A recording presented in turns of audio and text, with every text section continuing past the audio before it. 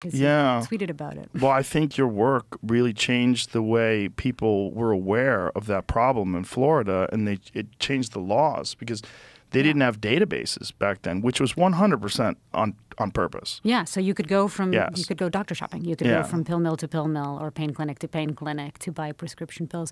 The amazing thing is my husband is still reporting on this. His actually had a film on CNN that's coming also on HBO Max in April, and it's called American Pain. So I don't know. Do you remember the twins that were running American Pain? It was the biggest pill mill or prescription pain clinic in South Florida. It's called American Pain, and it was run by these two twins who were born. They were born conjoined twins at birth, and then they ran a steroid business, and they got in trouble, and then they realized that actually they could make a lot more money from selling OxyContin than they could from selling steroids. So they opened this little small strip mall pain clinic.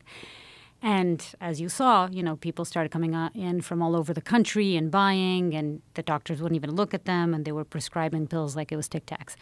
And we found out about them because we were reporting in Kentucky, and we were the sheriff who was, overdoses all around them, people, dying, devastating his community, and a lot of the pill bottles had this name, American Pain. And we went down there and we took out the camera, and my husband took out the camera, and the first shot we got immediately, within minutes, this big SUV came with two big guys who were threatening us and started yelling at us and telling us to leave, that we weren't allowed to film.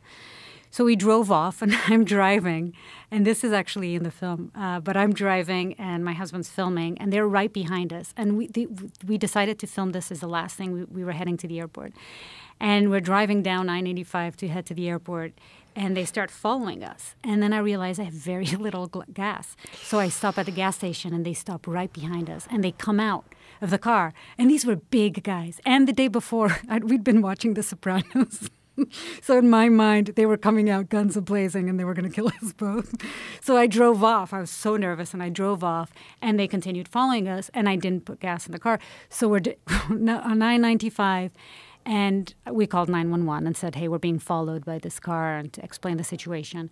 And then I ran out of gas as we were filming, and I pulled over to the curb, but they were so sort of surprised, shocked. They had no idea, confused by what was happening, that they just parked behind us and they never came out of the car, and then the police arrived. And then they made up an excuse that they thought I was an old girlfriend or something like that. But my husband took down their license plates and found out their names, and it was the George brothers, Jeff and Chris George, who were running the biggest prescription or pill mill in America's history. They were making, I think, something like $40 million a year out of this small little pill mill, strip mall clinic, and it was incredible. And then a year later, one of them just left prison, and the other one was still in prison. So those were the guys that were following you, the guys that owned the organization. That owned American Pain. Our organization was just a strip mall pain clinic with thousands of patients that would come in and out, and tons of doctors writing prescription pills. And when we were working at the time, or we'd been interviewing off the record a DEA agent who didn't want to go on the record, that we later found out was actually investigating them, and they had wiretaps. So in Darren's movie, he got his hands on all the wiretaps, so you could hear them. And part of it, there's a part where they talk about us and our film and how we were trying to look into them. So it all sort of came. That's it. South Florida Pain Clinic. So it's South Florida Pain Clinic, and then they changed to a new location, a bigger location, and called it. That's it. And called it American Pain. What a great name, by the way. Yeah, American Pain. And those are the two brothers down there with the fish? Yeah, that's the two brothers. Those are the guys that were chasing you? Yeah. Wow. Well, they found a loophole. It's a crazy story. So they're in prison, and Darren, he sends them an email and says, hey, guys, remember that guy that you chased down I-95? I'm doing a film about you. Do you want to be interviewed? And they did. It's a great film. What did they say? Did they just spill the beans about what they did? And they talked a lot about sort of how they grew up and why they did it. I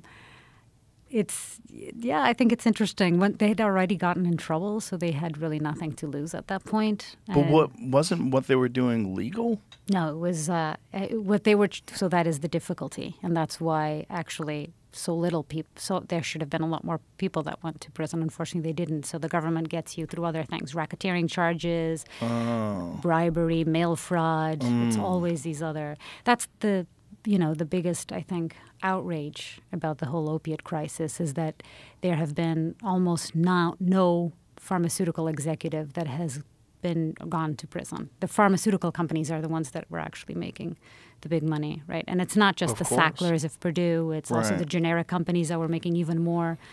And no one went. Nobody was actually.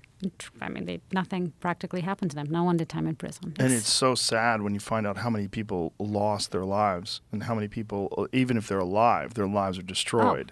I mean, Joe, having traveled and reported on this, the opiate crisis for so long, it's whole communities that have been devastated. It's horrible. It's the biggest sort of outrageous thing that has happened in America, and it was made here. Again, we can blame others, but it was made here, and because we allowed it to happen.